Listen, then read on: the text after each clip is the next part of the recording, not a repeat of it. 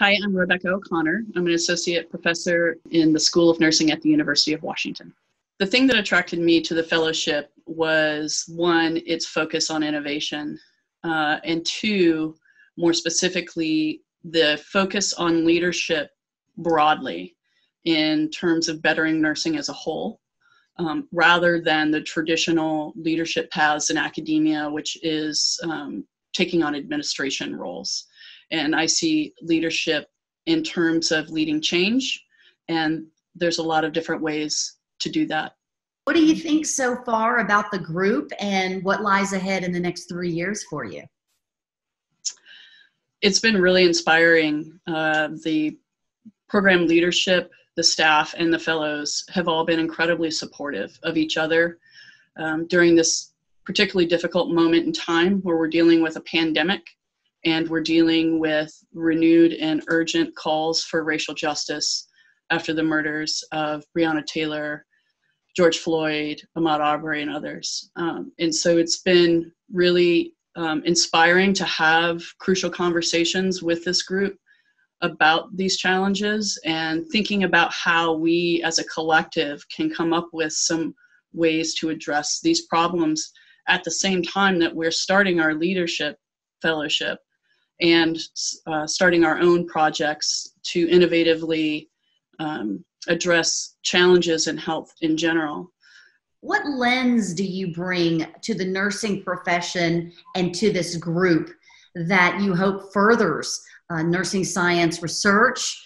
I'm really passionate about promoting health equity, where all individuals and communities have an opportunity to achieve their optimum health.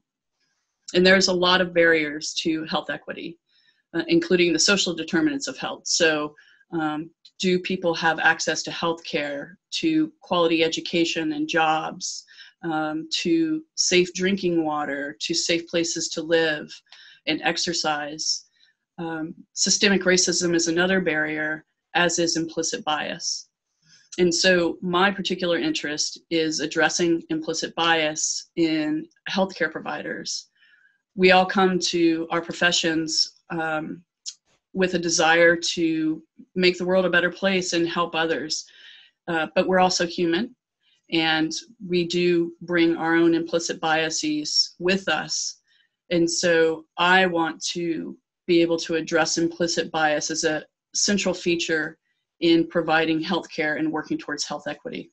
So your project looks at implicit bias. Describe for me how you hope to move that conversation forward and what you hope to tackle during the fellowship.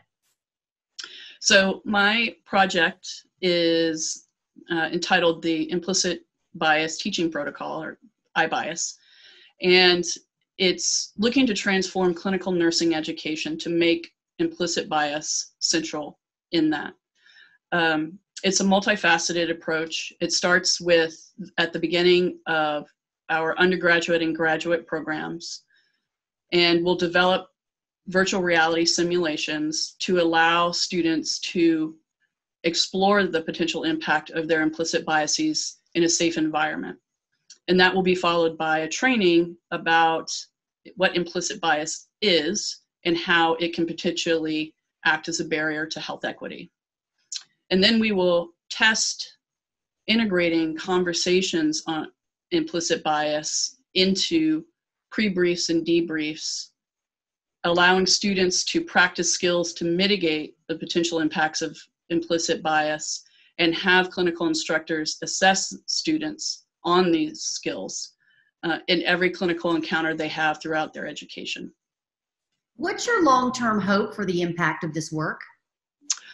I hope that eventually our future RNs and DNPs will integrate this into the care that they provide and make it a consideration in every patient encounter, just like they make safety a consideration in every patient encounter. What new skills do you think you will be equipped with throughout this curriculum that will help you get your work to the point where you want it to be? The need for leadership in change is paramount, and any change is complicated. People have a hard time thinking about or conceptualizing things differently. And when we're talking about something like implicit bias, it's even that more complicated because we're asking people to reflect on how their own beliefs and how their actions can unintentionally harm patients that they're caring for, despite their best intentions. And so the need for leadership in a way that is authentic and can bring people along in this complex arena is something that I'm really interested in learning about. If we can successfully make this shift in thinking, we have the potential to actually make some differences in health disparities.